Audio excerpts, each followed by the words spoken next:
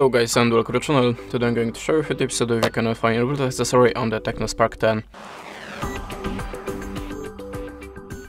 So when I have a problem with my headphones or any other Bluetooth gadget, I'm only starting from the simplest way. Just switch off and switch on again the Bluetooth connection to restart it. You can also try to restart your phone by holding the power button for a few seconds and tap on the restart. A little bit obvious, I know, but sometimes it really works, so just try it. At the start you have to be sure that your Bluetooth accessory is in the power mode. How to activate power mode you will find a manual to your device or maybe on your YouTube channel, so check it. And if you're sure that your Bluetooth accessory should be visible for other devices but it's still not for your phone, go to the settings, choose the system and tap on the reset phone. As you can see, I have Wi-Fi settings and Bluetooth is included here, so just choose it and tap on the reset button. After that, look for the device again. You can also try to update your system. How to do it? Go to the system again and choose system update. If you have any updates, just download it and install.